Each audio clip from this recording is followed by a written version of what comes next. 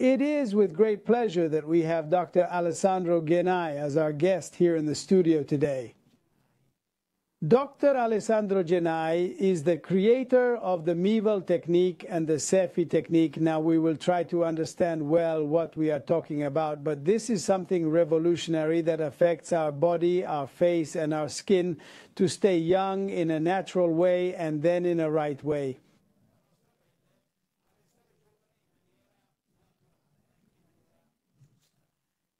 Thank you, Dr. Gennai, for gracing us with your presence. As a highly acclaimed plastic surgeon, you have achieved extraordinary feats.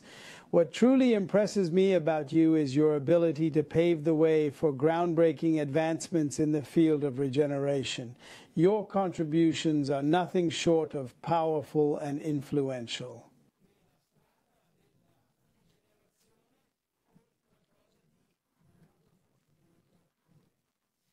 And that is why we are going to talk with you today about autologous regenerative therapy. So what is meant by autologous regenerative therapy? Thank you, Antonino, for giving me the opportunity to talk to so many people about what autologous and regenerative therapy is, because very few people know that we have within our body everything we need to regenerate, to heal, to do real anti-aging therapy, and to heal our tissues. Many perhaps believe that the only treasure trove is in the bone marrow, whereas today it has been seen in the new research that our adipose tissue is very rich in very precious cells, what are called stromal vascular fraction cells. So the fat. In our fat, we have a small percentage. Our fat is not only made of fat cells, but it is made of many other small cells that are instead very precious. These cells are the mesenchymal stem cells, they are growth factors, and they are fibroblasts. We know that they are all cells that contribute to the health of our tissues. So regenerative autologous therapy does what? It just goes and takes these precious cells and uses them in the patient to help them regenerate and improve their tissues. But how do you take these cells? Here we get into what your method is, what you have developed. That's how you came up with this idea, and what does it consist of? This idea emerged when, as a plastic surgeon, you are well aware that the concept of lipofilling, which we discussed back in the early 1990s, began to gain recognition. At that time, it was becoming understood that rejuvenating a face involved not only tightening the skin, but also restoring volume and tone. It was then discovered that grafting adipose tissue not only augmented the facial features, but also... Lipofilling, for those still unfamiliar with this method, involves transferring fat from one part of the body to another to modestly increase volume and enhance. But it originated to naturally enhance volume. However, it was observed that the tissue quality in these patients significantly improved, leading to the realization that the benefit wasn't merely from filling, rather it stemmed from the cellular components within the adipose tissue. Significant advancements and studies followed, ultimately showing that using micro-hole cannulas to harvest adipose tissue could isolate the most potent part, rich in renowned stromal vascular fraction cells, mesenchymal stem cells, growth factors, and exosomes. Today, thanks to these methods, the SEFFI technique and micro-SEFFI allow us to extract a small volume of highly concentrated adipose tissue through a simple, minimally invasive outpatient procedure. Utilizing these cells, we perform anti-aging regenerative therapy using the patient's own tissue, aiming not to bulk up or alter appearance drastically, but to regenerate and provide genuine tissue care for our patient. Certainly, but this is the path to follow. This is the path to follow. So helping us to stay young is a necessity for us. And fortunately, we have this need because it helps us to live well and for a long time to give the best of ourselves. The reason why we do physical activity is to stay in shape with the body, and therefore welcome all those natural methods that help the skin regenerate. With this method, I would say that we are in the right direction. So you were telling me that even a few cc extracted with a small cannula, something a bit larger than a needle for injections, which is painless, and this fat is then crushed, prepared with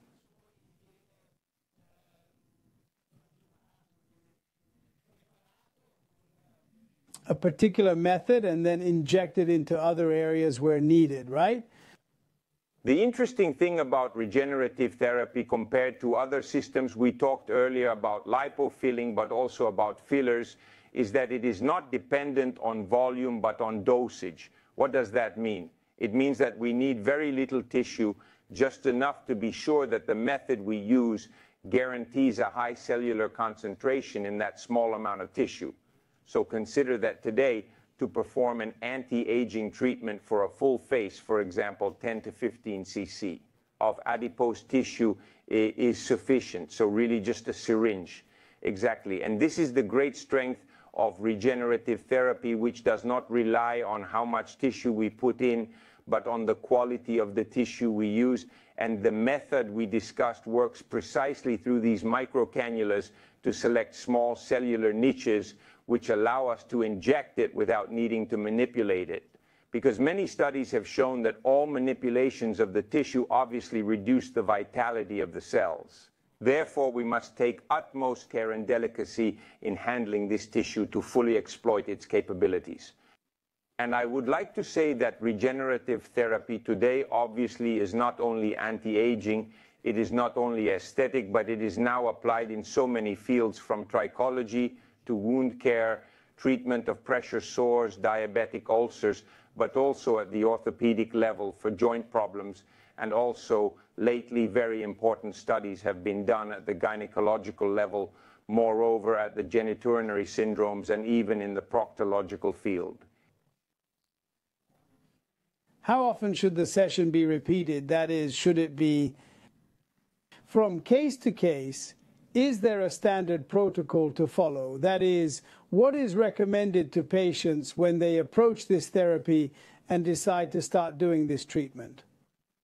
I, as a doctor, obviously never have too strict protocols, but it always has to be a relationship between the doctor and the patient, a diagnosis, and then decide patient by patient how and with what sessions, how often to do these sessions. One important thing, though, that I would like to say is that you have to explain to our patients that this is a treatment, so an anti-aging treatment, like all treatments, has to continue, because fortunately we continue to age, time passes, so we should not think of regenerative therapy as one-shot therapy. That is, when one does a treatment like this, it is done. No, you have to have the consistency, because the effectiveness is in the consistency. As I always say, anti-aging is not a destination, but it's a journey. So the person has to be educated to treat himself, and in this case, treat himself with his own cells. So at least once a year, some therapy to rejuvenate and to treat his own tissues. That is what I recommend.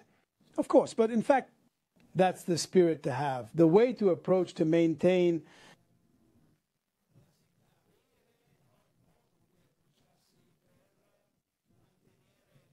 one's own skin, one's own body young in a natural way.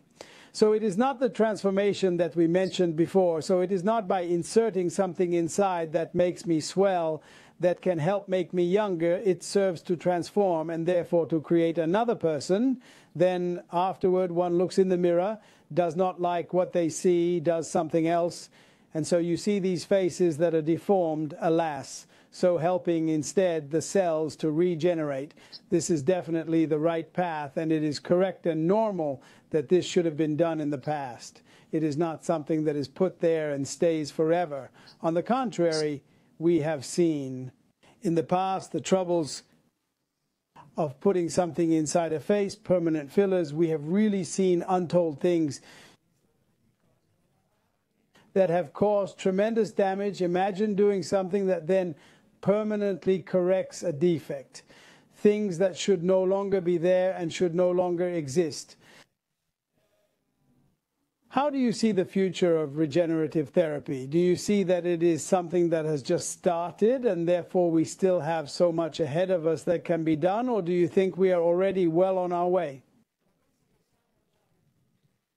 Look, Antonino, I am an enthusiast of regenerative therapy, so I see a future still full of many things that can still be done, many protocols. Also because I believe that today, more than ever, regenerative aesthetic medicine should be developed as integrated therapy, thus integrated with proper cosmetics, integrated also with aesthetic medicine treatments that are done today, but in a balanced way, and that should be paired and combined with autologous regenerative therapy.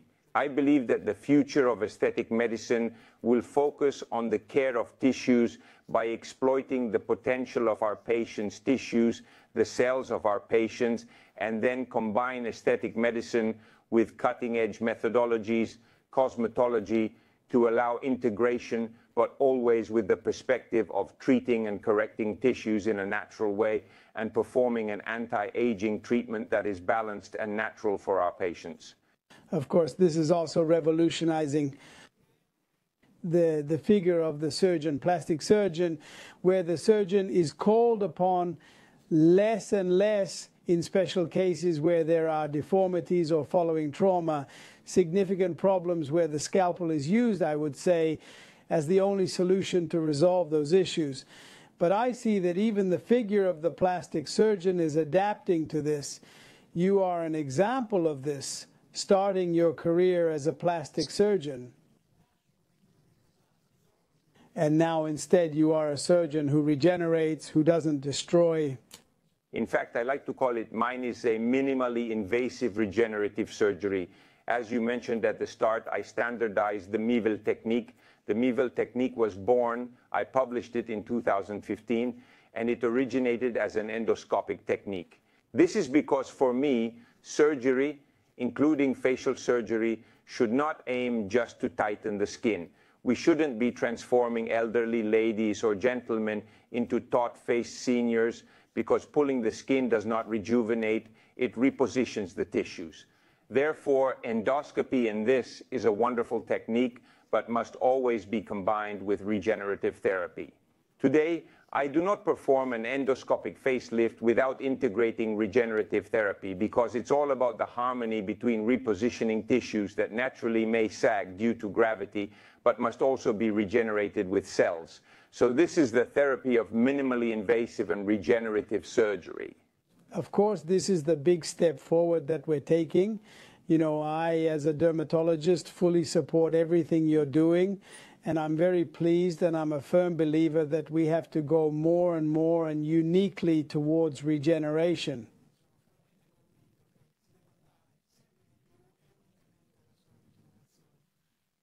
Time, unfortunately, has stopped us, but I would be very pleased to have you in the office again to talk about other important things that you have done, are doing, and you are a master here in your field of plastic surgery. And especially also to bring us scientific results, because I know that everything that you do with the whole group that follows you is done in a strictly scientific way, with evidence, therefore scientific, and this is the correct way to do these things. And so I hope to have you again in the studio at Cosmetica and Wellness with us and with our friends who follow us from home.